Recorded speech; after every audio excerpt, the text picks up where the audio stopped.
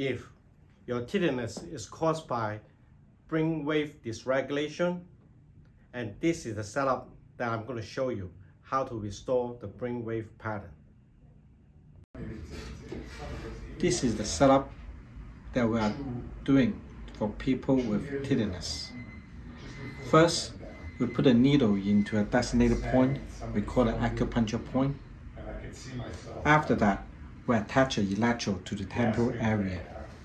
The reason we focus on this area is because the hearing center is located in the temporal area. Putting the electrode around here, and then you put the frequency, the electrical stimulation frequency, we call the transcranial alternating current stimulation. That can disrupt the high frequency tinnitus, phantom sound, and that kind of setup or treatment is very effective, and usually we expect about 30 to 50% improvement in less than 6 sessions.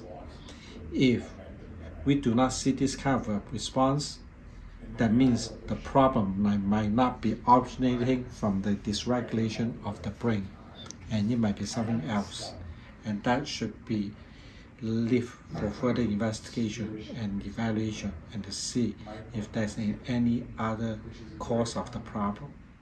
This is the neurofield machine that we fit in the brain with high frequency to disrupt the tinnitus frequency. This is the panel that allows you to see that I can control both the intensity and the frequency that can input into the person's brain to disrupt the high frequency tinnitus frequency.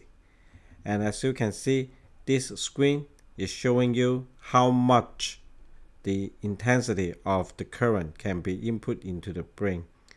And by doing like this, and that kind of high frequency tinnitus would disappear as a result of the disruption.